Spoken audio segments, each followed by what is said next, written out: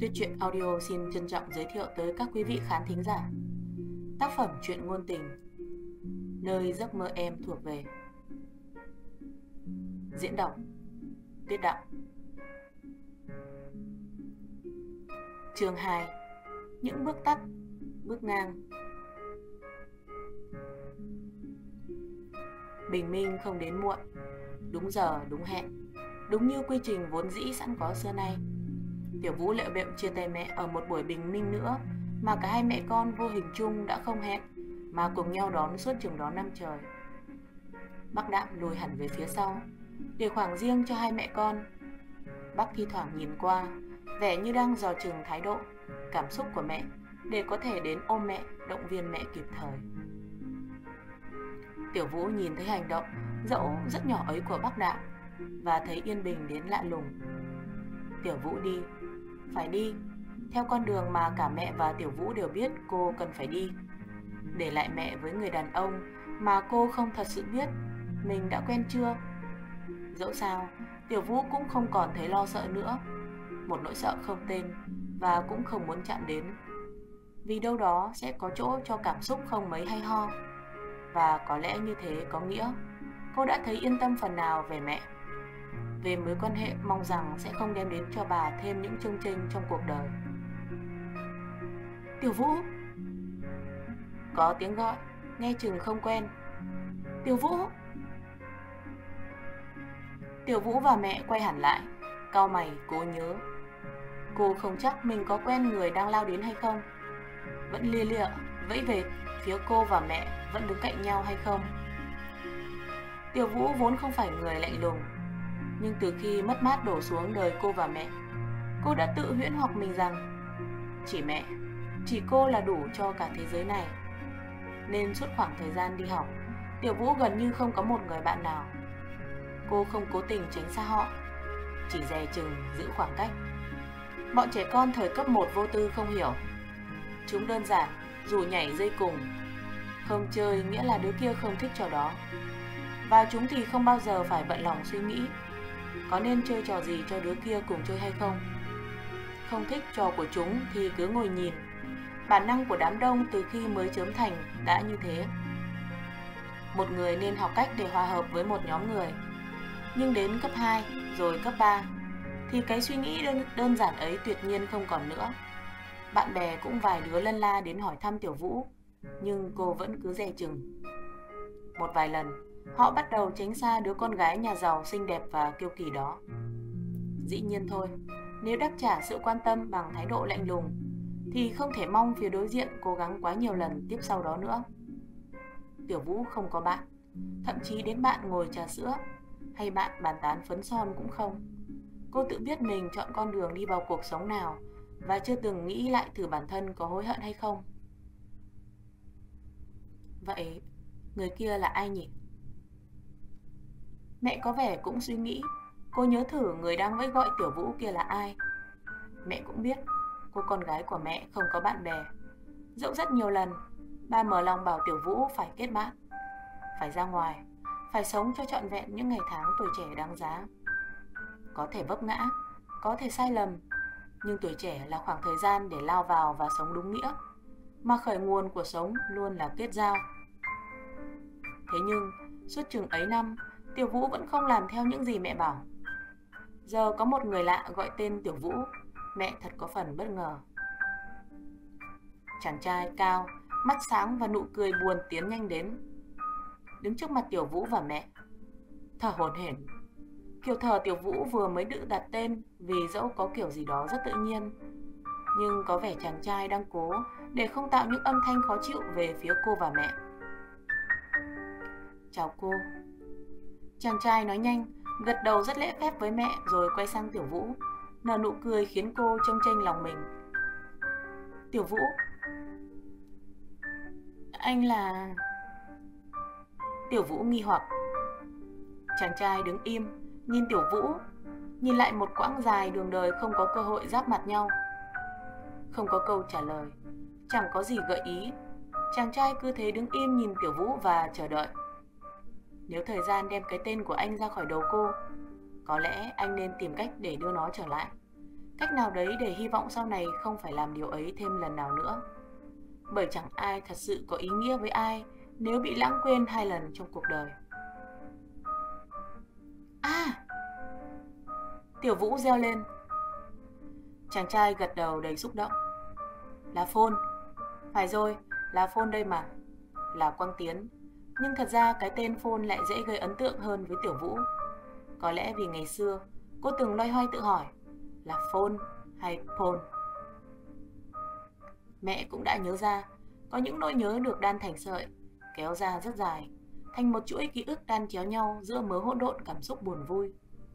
Từ thằng bé theo mẹ, long dong không có quần áo đồng phục, đến lời cảm ơn rối rít trước cổng trường, rồi cuộc xô xát.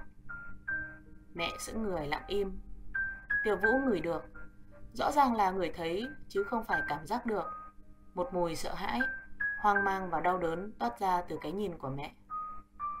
Cô đưa tay qua, nhẹ nhàng ôm lấy bờ vai của mẹ giờ đã bắt đầu hao gầy, giữ để bờ vai ấy không run lên theo nhịp run rẩy của tâm hồn. Vừa chạm phải một mảnh ghép đã được chôn giấu rất kỹ lưỡng. Hình như Phôn cũng biết chuyện gì đang diễn ra. Phôn im lặng cúi đầu. Câu chuyện diễn ra nhanh. Phôn được học bổng, cùng trường với Tiểu Vũ. Suốt những ngày loay hoay tìm người quen để hỏi về cuộc sống, môi trường, lớp học, Phôn tìm thấy cái tên Tiểu Vũ vốn vẫn luôn thân quen với anh. Dẫu sau thời gian ở cạnh cô trong bệnh viện, tất cả những gì giữa Phôn và cô có là những lần Phôn lén núp sau gốc cây nhìn về phía bóng Tiểu Vũ siêu siêu đổ giữa trời chiều giờ tan học. Vội vã bước lên chiếc ô tô cáu cạnh của mình và đi. Chưa từng bao giờ quay lại nhìn, chưa từng bao giờ phát hiện ra bóng cậu trai lấp ló suốt rất nhiều năm, nhiều tháng. Nhưng với Phôn, Tiểu Vũ vẫn luôn rất quen thuộc. Khi biết thông tin về Tiểu Vũ, Phôn nghe ngộp thở lắm. Anh tự hỏi liệu khi đối diện nhau cô có nhận ra anh. Mà nhận ra rồi, liệu cô có tiếp chuyện, hay cô sẽ giữ khoảng cách bằng kiểu im lặng đáng sợ, trôi ra từ đôi mắt tròn to, đen láy nhưng đầy ướt át, như gần 15 năm trước cô đã làm. Có thể Tiểu Vũ không nhớ, nhưng Phôn thì không bao giờ có thể quên.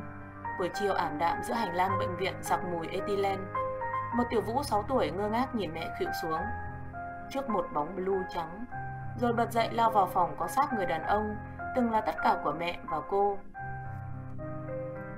Lúc ấy, Phôn cũng chỉ là một đứa trẻ, nhưng đủ hiểu chuyện gì vừa xảy ra. Hiểu một cách mơ hồ để cảm thông cũng rất mơ hồ. Và đưa tay sang nắm lấy tay Tiểu Vũ. Ngay khoảnh khắc ấy, thứ duy nhất Phôn nhận được là cái nhìn vô hồn từ Tiểu Vũ. Cô rời đi, không nói với anh một lời nào, tiến thẳng về phía thế giới mà tự cô đã khép chặt lại, chỉ cho phép duy nhất thêm một người khác nữa bước vào. Mẹ. Tận đến khi nhìn thấy Tiểu Vũ ở sân bay, không biết tại sao, nhưng giữa hàng trăm con người đứng đấy, đi qua đấy, Phôn nhận ra cô ngay. Phôn cảm thấy ngộp thở hơn.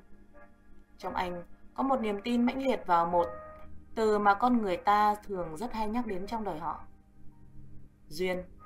Và Phôn chạy lại bằng những bước duyên ấy, không dám mong Tiểu Vũ sẽ đón nhận mình, không dám nghĩ gì cả, chỉ là phải gọi và anh gọi, thế thôi.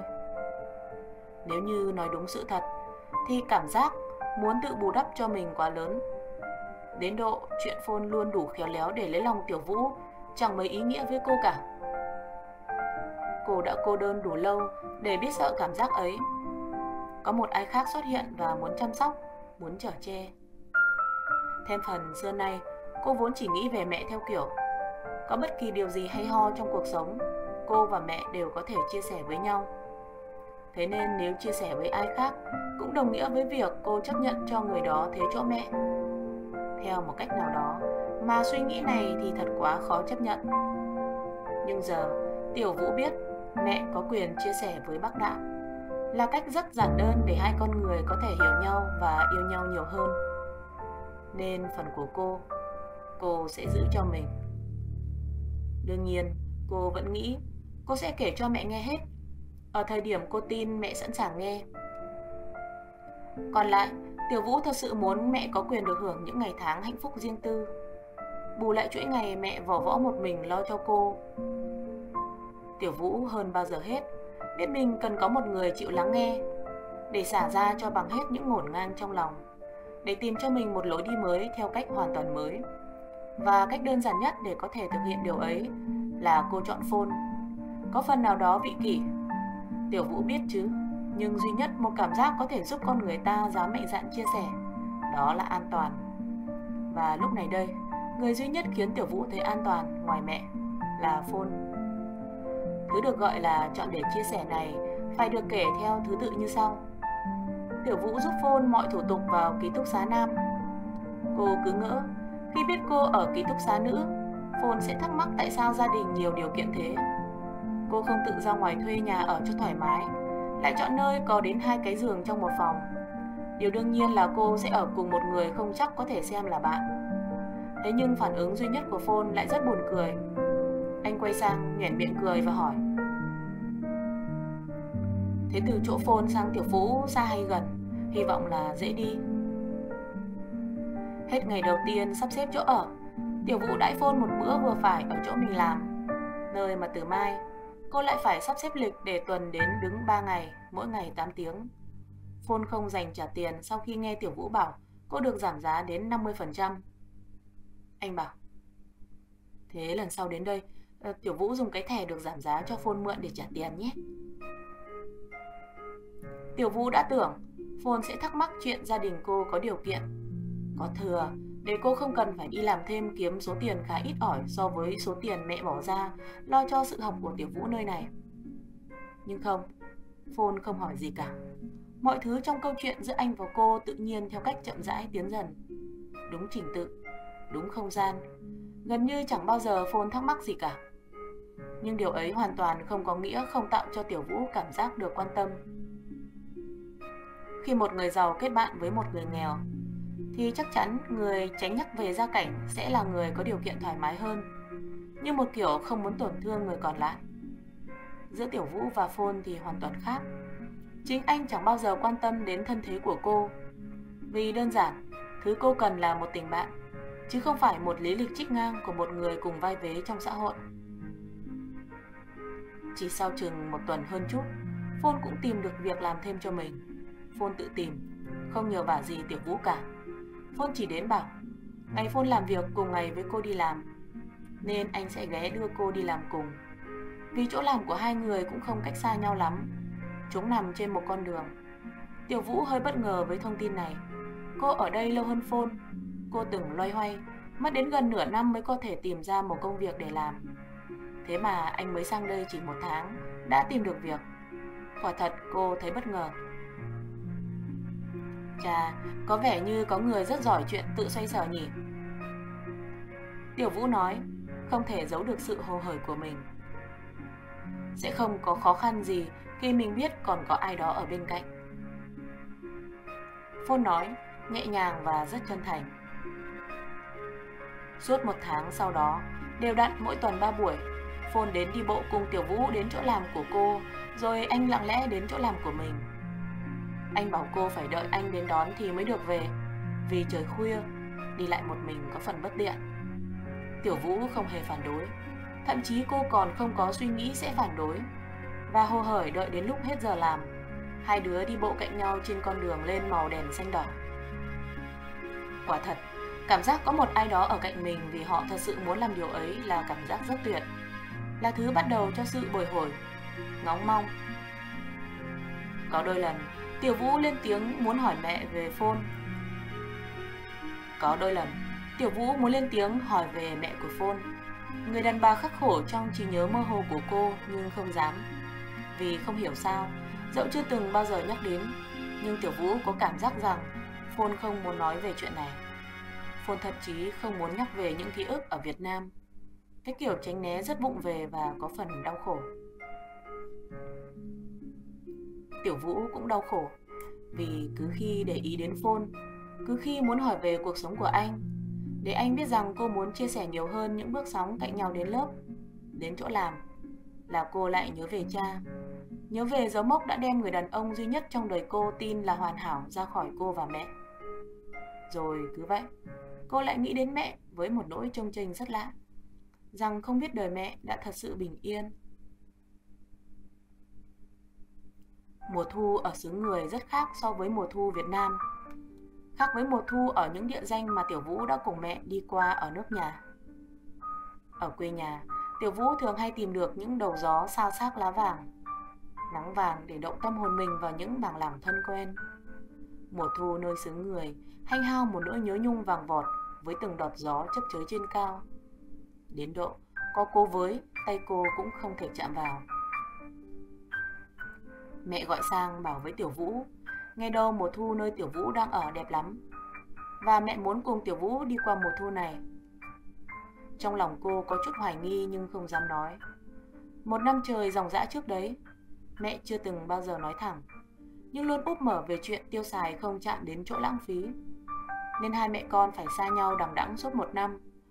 Giờ Tiểu Vũ mới chỉ sang học lại vài tháng. Chẳng hiểu sao mẹ lại nghĩ đã đủ để mẹ tiêu một khoản tiền lớn hơn khoản tiền mua vé cho Tiểu Vũ về thăm nhà, chỉ vì mẹ muốn nhìn ngắm một mùa thu đẹp. Có phải khi yêu, con người ta sẽ quên đi khái niệm hợp lý mình từng xây dựng trong cuộc đời?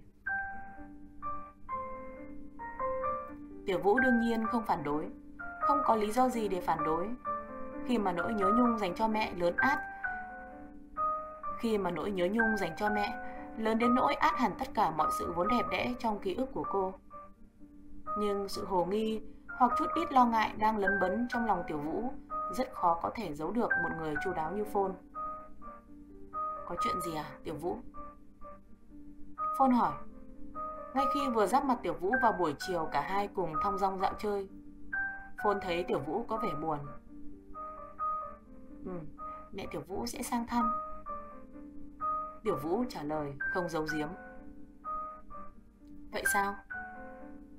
Phôn lại hỏi, không giấu được vẻ ngạc nhiên. Phôn tưởng vậy sẽ khiến Tiểu Vũ vui chứ. À. Tiểu Vũ nhướng mày, cười nụ cười phệt một lúm đồng tiền nhạt bên má. Vui chứ, rất vui. Không thấy gì là vui cả. Phôn nhún vai.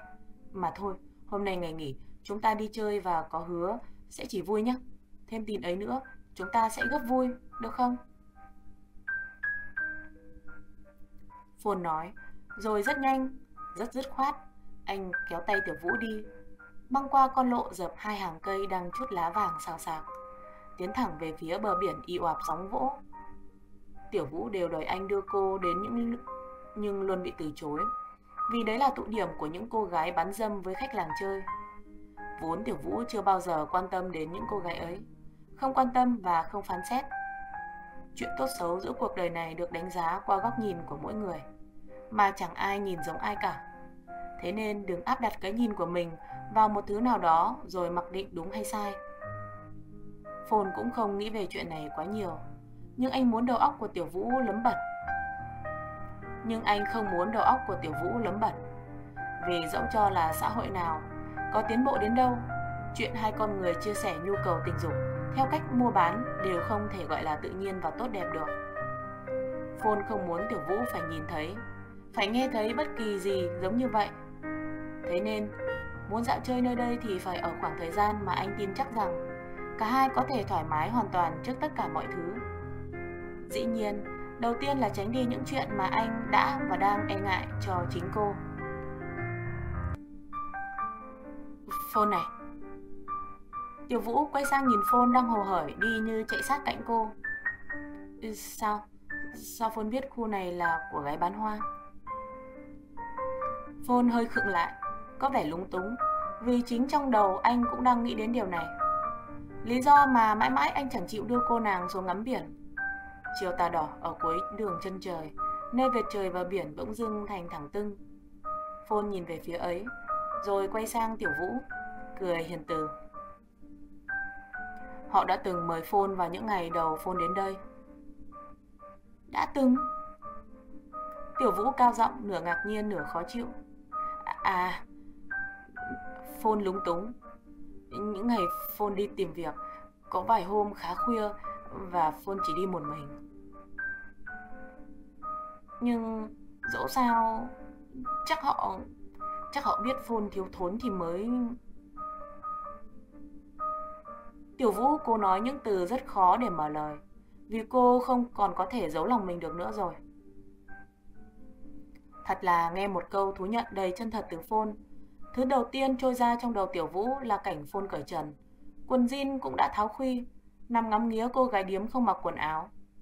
Không hiểu sao, nhưng Tiểu Vũ lại cảm thấy họ nằm cạnh nhau và Phôn ngắm nghía cô nàng tóc vàng nọ. Tiểu Vũ không thấy gì hơn, hay vì đầu óc cô non nớt đến độ không thể nghĩ ra. Sau khi cởi quần áo, một đàn ông một đàn bà sẽ làm gì với nhau? Và nói thật, cho dù có biết thì chắc Tiểu Vũ cũng không dám để mình tưởng tượng đến cảnh ấy. Vì chỉ mới nghĩ đến chuyện Phôn ở cạnh một cô gái khác, cho dù là có mặc quần áo hay không, thì Tiểu Vũ cũng đã thấy đau lắm rồi. Nếu còn gì khác nữa, có lẽ cô sẽ không chịu đựng nổi. Lạ lùng nhỉ, con người có thể làm đau bản thân bởi chính những suy nghĩ, những tưởng tượng của mình. Phôn lặng im, hoàn toàn lặng im sau câu nói vừa rồi của Tiểu Vũ. Kiểu lặng im có vẻ đáng sợ, đến mức Tiểu Vũ phải đưa mắt liếc nhìn sang. Phôn cúi mặt, chậm rãi bước đi, hoàn toàn không còn chút hồ hởi nào của ban đầu nữa. Phôn giận Tiểu Vũ à? Tiểu Vũ e dè hỏi. Ừ. Phôn thẳng thừng. Chỉ là... Tiểu Vũ hơ hơ tay, cố tìm lời giải thích. Chỉ là đàn ông, ai rồi cũng sẽ thế, phải không? Phôn dừng lại quay hẳn sang. Họ có thể làm tình với những người mà họ không hề có cảm giác yêu thương hả? Lần đầu tiên Tiểu Vũ biết có lúc Phôn cũng nổi giận. Mà khi một người được đánh giá theo kiểu cũng biết nổi giận thì sẽ thật sự rất đáng sợ khi chạm đến cơn giận dữ của mình. Tiểu Vũ lặng im, không nói, không giải thích. Cái tự ái của một cô gái mới lớn, đối diện với cảm giác hờn ghen đầu tiên mình tìm thấy trong đời rất khó bị đánh gục để thừa nhận, để giải thích. Tiểu Vũ im lặng, theo đúng cách Phôn đã im lặng với cô trước đó một chút. Phải, anh cần tự mình phải trải qua cái cảm giác ghê gớm mà anh đã cố tình tạo ra đi. Không biết Phôn có thấy mình đã sai khi nổi nóng hay không. Chỉ biết, với bản tính luôn nhún nhường người khác, dĩ nhiên chỉ là những người anh quan tâm và yêu thương, thì Phôn đã ngay lập tức xin lỗi Tiểu Vũ, để hai đứa có một buổi chiều vui vẻ như đã hứa với nhau. Tiểu Vũ nhún vai sau khi nghe câu xin lỗi từ Phôn. Cô không muốn giận anh, vì cũng chẳng có lý do gì để giận cả. Nhưng cô cũng không muốn mình trở nên quá dễ dãi với chuyện để người khác bắt nạt mình rồi bỏ qua chỉ vì hai từ xin lỗi. Thật sự, kiểu nhún vai ấy có vẻ bất cần, lại khiến cô trở nên hấp dẫn lạ lùng. Mái tóc bung xù không kịp trở về nếp dưới những đọt gió mỏng liêu xiêu càng khiến Tiểu Vũ đẹp hơn nữa. Phôn cúi mặt xuống, sau một hồi lâu ngắm nghía gương mặt đẹp tự thiên thần của Tiểu Vũ, bẽn lẽn đưa bàn tay hãy còn rất run rẩy của mình khe khẽ chạm vào bàn tay cô cũng đang run rẩy. Họ đan tay nhau, đi dọc suốt con đường dẫn về bãi biển vàng vàng. Cả hai đều biết lòng mình đang xốn lên một nỗi rộn ràng mà đi suốt cả cuộc đời họ mãi mãi không bao giờ tìm thấy thứ gì đẹp giống như thế. Có vẻ như... Tiểu Vũ mở lời sau khoảng im lặng lúc cả hai ngồi xuống cạnh nhau nhìn ra biển. Phôn đã từng nghe những điều nghi hoặc người ta dành cho đàn ông. Phôn chớp mắt vẫn nhìn thẳng. Anh không hiểu tại sao cô lại ương bướng đến mức này. Anh không hiểu tại sao cô cứ phải bàn mãi về một đề tài mà cô đã chắc chắn nó sẽ khiến người khác cảm thấy khó chịu. Anh không giận, không bực vì điều ấy. Ngược lại, anh thấy yêu mến cô nhiều hơn, bởi những gì cô thể hiện, vừa mới thể hiện, là minh chứng rõ ràng cho sự rắn rỏi, cả quyết mà trước đây mười mấy năm anh đã cảm nhận được. Để rồi lòng cứ thầm thương, trộm nghĩ hoài, không dứt ra được. Cho dù lúc ấy anh chỉ là một cậu nhóc chưa hiểu gì về tình yêu. Nhưng quả thật, câu hỏi của cô về vấn đề đã khiến anh nổi cộc ban nãy khiến anh trở lại với cảm giác hoàn toàn không thoải mái. Phôn thở dài. Không phải ai rồi cũng nghĩ thế đâu, Phôn ạ. Tiểu Vũ lại nói, cố để mở cho bằng được một góc tâm hồn Phôn đã quyết đóng chặt lại. Tiểu Vũ có nghĩ thế không? Phôn hỏi, dẫu sự thật trong lòng anh vốn đã có suy nghĩ. Cô chẳng bao giờ chịu tin đàn ông. Từ câu nói vô tình ban nãy về đề tài những cô gái điếm. Cũng tùy người. Tiểu Vũ thật thà. Nhưng với Phôn thì không. Nếu không... Phôn quay hẳn sang Tiểu Vũ. Tại sao khi nãy Tiểu Vũ lại bảo vì họ thấy Phôn thiếu thốn nên họ mới mời? Vì sự thật là nhìn Phôn thiếu thốn. Tiểu Vũ lại nhún vai nói, thật tình và buồn nhiều phần khi buộc phải nói thế. Nhìn Phôn thấy rõ ràng là người thiếu tình dục à? Phôn hỏi, cay cú. Tiểu Vũ hiểu rõ về nhu cầu tình dục của đàn ông nhỉ? Nhìn Phôn thấy thiếu thốn một cái gì đấy, giống như là một người ở cạnh. Tiểu Vũ nói, cũng rất rõ ràng, không ngại ngần, không giấu giếm và cũng không nổi giận như Phôn tưởng cô sẽ. Còn về chuyện có hiểu hay không thì... Phôn quay sang nhanh, kề môi mình vào đôi môi chúm chím hồng hồng trên gương mặt thanh tú của Tiểu Vũ. Có đôi chút bất ngờ nên gượng lại, nhưng rồi rất nhanh, cảm giác thèm muốn được dâng tặng nụ hôn trinh nguyên đầu đời cho người mà cô tin sẽ đem đến yên bình cho mình trong một quãng rất dài. Tiểu Vũ khẽ khàng đáp lại. Phôn vòng hẳn vòng tay rắn giỏi của anh, ôm qua đôi vai nhỏ đang run lên vì những cảm xúc có đỗi mãnh liệt của cô người yêu bé nhỏ. Tiểu Vũ thả lỏng thân mình đã mềm rũ, tuồn thẳng vào vòng tay của anh mỗi lúc một siết chặt hơn.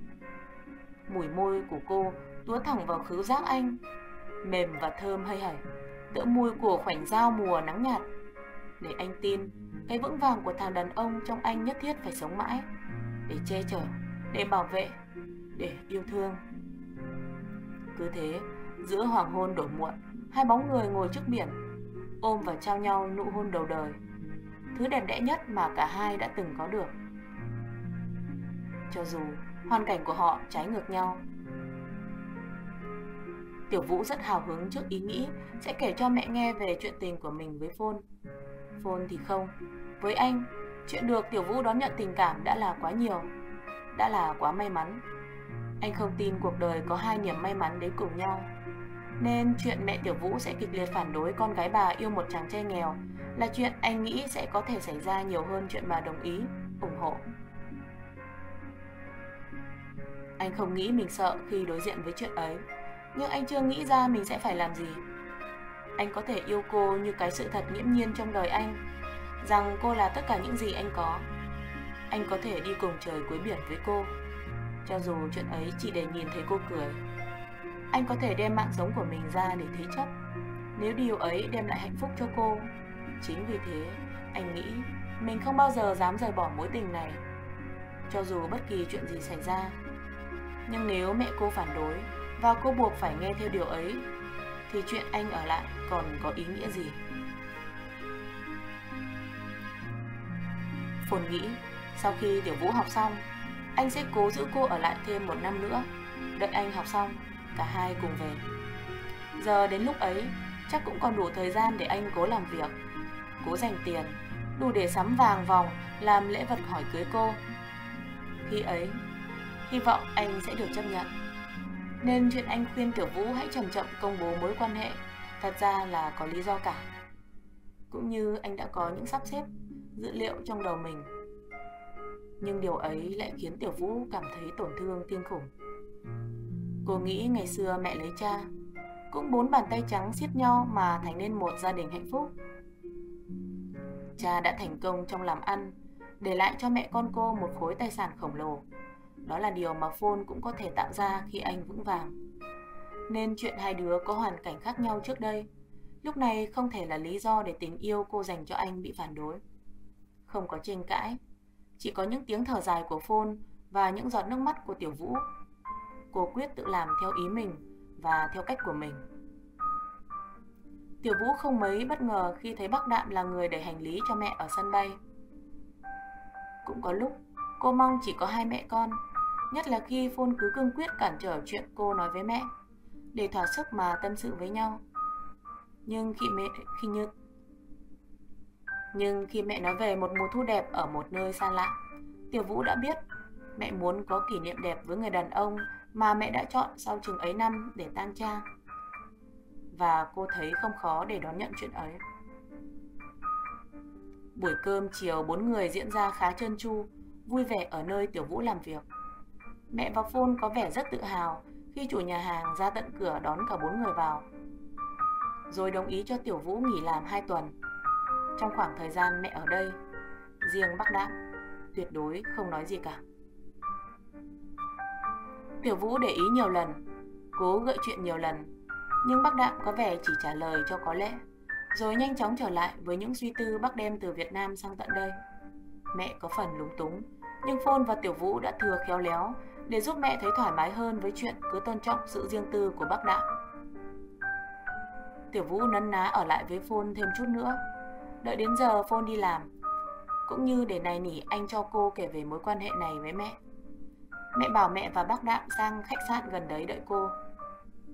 Tiểu Vũ buồn bã tiến về phía khách sạn sau khi nghe Phôn cương quyết bảo cho anh thêm vài ngày nữa, tự anh sẽ tìm cách nói với mẹ cô. Tiểu Vũ đứng tần ngần trước cửa phòng khách sạn không khóa, chỉ khép hờ. Anh chàng phục vụ hỏi lại Tiểu Vũ có cần thêm gì không rồi mới rời đi. Cô đứng nhìn theo anh chàng phục vụ điển trai người Mỹ, tần ngần không muốn vào. Đợi thêm vài hôm nữa, em sẽ nói. Tiếng mẹ rất khẽ vọng ra. Mình vừa mới đến nơi mà. Hình như em có vẻ chần chừ thì phải. Giọng bác Đặng đầy trách cứ. Tiểu Vũ im lặng tựa lưng vào khoảng tường sát cánh cửa khép hờ. Mẹ cũng có chuyện muốn nói. Hay mẹ và bác Đặng đã quyết đến với nhau bằng một đám cưới nhỉ? Nếu thế thì sao? Cũng hay. Có lẽ đó lại sẽ là cơ hội tốt để mẹ đón nhận Phôn. Mình đợi vậy. Tiểu Vũ nghĩ. Anh biết là em cũng muốn mà. Giọng mẹ có vẻ khẩn khoản, cố để bác Đặng không giận thêm. Em đã muốn đi một mình đấy thôi. Tiểu Vũ lặng đi. Còn có gì đấy đằng sau câu chuyện dang dở khiến Tiểu Vũ phải đoán mò, nhiều hơn một đám cưới. Tiểu Vũ chắc chắn vậy, nhưng không biết là gì. Dĩ nhiên đó phải là chuyện khó nói lắm, thì mẹ và bác Đặng mới có vẻ căng thẳng khi bàn bạc thời điểm nói với Tiểu Vũ. Dẫu sao cô cũng mong đó chỉ là chuyện mẹ muốn cưới mà ngại cô không đồng tình thôi. Tiểu Vũ lặng im nghe thêm. Những tiếng trao đổi trong phòng nhỏ dần khiến cô không còn nghe thấy gì nữa. Tiểu Vũ hít thở, toàn dấn bước vào, thì dội thẳng đến tai Tiểu Vũ tiếng mẹ thở gấp, rất gấp, rồi tiếng mẹ xi xỉ rên rỉ, tiếng ọp ẹp giường chiếu. Tiểu Vũ lại lặng đi. Phôn vội vã bước ra. Tiểu Vũ nhìn lên, mắt nhoẻn ướt. Cô không muốn khóc, vì chuyện mẹ làm tình với người mẹ yêu không thể là lý do để cô khóc. Nhưng không hiểu sao nước mắt cứ trào ra. Em sao vậy? Phôn lo lắng. Anh đoán mẹ cô đã từ chối rồi. Anh còn tiền chứ Phôn? Còn. Phôn ngồi xuống, cau mày, bất ngờ và ấp úng. Sao? Sao hả em? Đêm nay mình ở khách sạn được không anh?